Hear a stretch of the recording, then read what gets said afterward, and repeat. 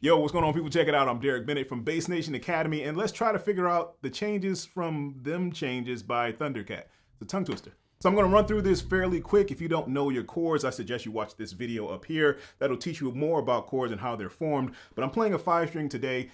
Also, if you don't know Thundercat, please go check him out. Awesome, amazing, craziest bass player ever. 6-string 𝗕𝗀𝘂𝗰𝗁 bass. Anyway, go check him out. We're going to figure out these changes. First chord, we got a B major. He's actually using some crazy type of filter. I'm not exactly sure what it is, but in this video, I'm using an MXR envelope filter. I'll put the link to it in the description if you guys are interested. I try to mimic exactly how he sounded, but I'm not sure if I got close enough. Anyway, first chord, B major 7. So on a 5-string, I'm playing this because he's playing the bass note and the chords on the top, but with a 6-string, he's doing it in this register of the bass.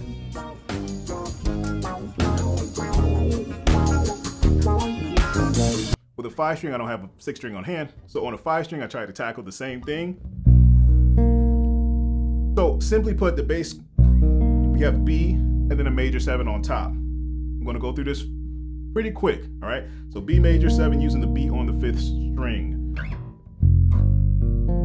Next chord, we have G minor 7. All right, so just using that G on the 5th string, then playing the 3rd and the 7th on the D and the G string. All right, now A flat, move a half step up, same exact chord. We have A flat on the bass, the 3rd and the 7th of A flat, and the minor 7, excuse me. For the last one is minor 7 as well, and minor 7. So the minor 3rd and the minor 7th. All right, so for the next one, we have an F minor 11. You can voice this 2 different ways. You can add the 5th if you want to. So you have 1, 5, flat 7, 11. And then you're gonna play that same exact chord on an E flat. So all together.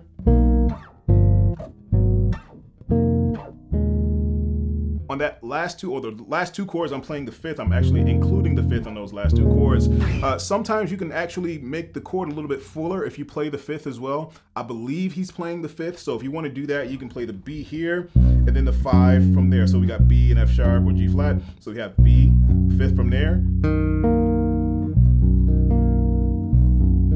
Make it a little bit more fuller, right? And I know what you're thinking. Don't worry, for my 4-string guys, I got you.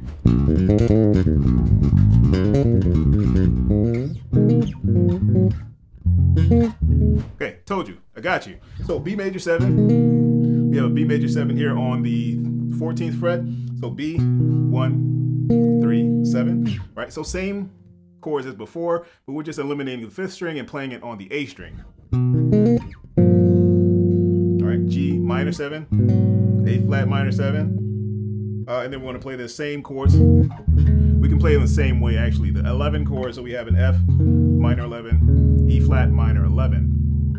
So I'm playing 1, 5, flat 7, 4, or 11, and then the same thing, a whole step down. Okay, so the other part of the style is playing that syncopated rhythm. Do do da, do go da, do go da, right?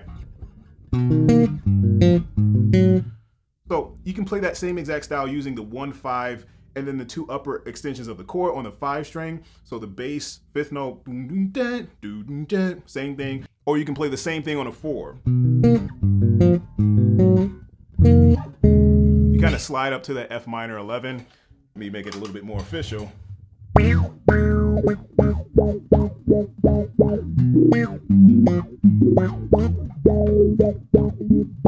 So it's a little bit more intricate when you play those chords with the 5ths in them because you have to utilize more fingers.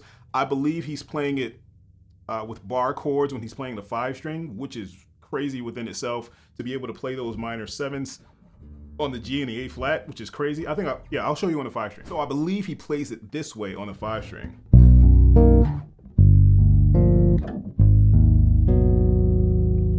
And barring those minor 7 chords, so you can actually play the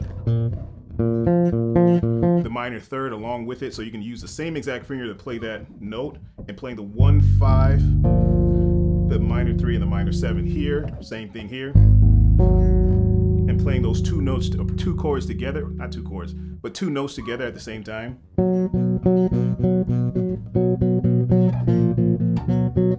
And then you can play those chords the same way actually. Okay, so try to get the hang of it. Those are pretty big chords. Start slow. It's pretty tough to do those big, especially when you're playing those big chords on a 5 string or even a 6 string. I don't even know how he did that, which is absolutely nuts.